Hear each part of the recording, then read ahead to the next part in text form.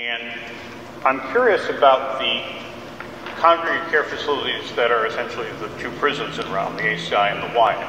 And my understanding, I believe, is that there's been no cases of prisoners who tested positive for COVID at the ACI, correct me if I'm wrong, but the reports that the Wyatt is filing with the federal court under order indicate what looks to be, or what appears to be, the beginning of an exponential curve with positive tests into the double digits. And the Wyatt, from the report, appears to be testing, about 20 people a week, 20 detainees a week.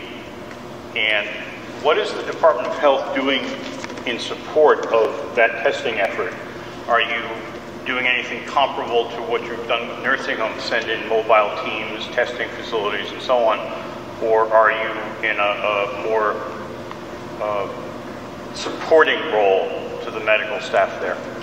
While the federal government is the primary responsibility or responsible organization for the response at Wyatt, as I've shared before, our state epidemiologist and our team has been in very close contact with the medical director there, because we want to make sure that any outbreak setting in our state has the response to keep it under control that's needed.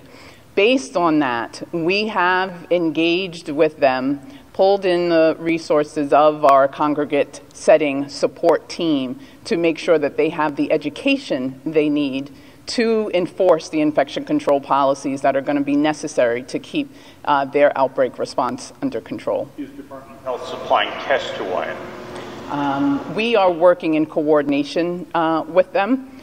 They are the sole accountable entity to do it, and we want to make sure that we fill in any gaps and help push them in the direction that's needed to go.